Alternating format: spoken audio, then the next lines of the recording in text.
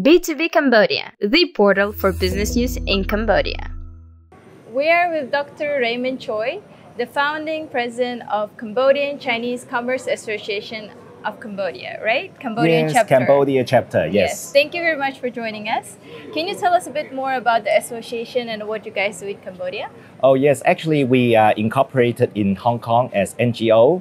And because we have a lot of investors, potential investors from Hong Kong and from the Asia region, they want to come to Cambodia, but they didn't know much about Cambodia. So that's why we want to build a platform, a bridge for them to know more about Cambodia so that they can incorporate their company here, they can do business here, and also vice versa. We also have a lot of demand from Cambodia side where they want to expand or to grow to other countries in the Southeast Asia region, including Hong Kong, China.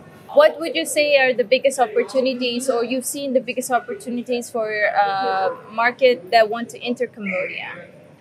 Yes, because a lot of countries outside, they are looking for very high potential countries with potential growth. So a lot of people study a lot of different other emerging markets, and definitely Cambodia is one of the good choices. And these offer them very high potential capital growth, as well as a very good yield in terms of investment. So that's why a lot of people very interested to come.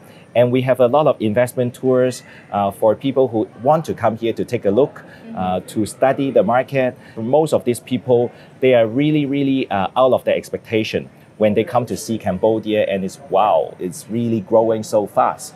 So a lot of people really want to come, and we are kind of like a tour guide to show them around in Cambodia and also all the different types of investment opportunities here. What is the plan for CCCA in 2023? What is your plans for upcoming year and the future plans? Yes, in 2023, we see that in basically the whole world is now opened, the borders. So we would like to activate foreign investors to come to Cambodia, because during the COVID period, a lot of people just stay in their home country and not coming over.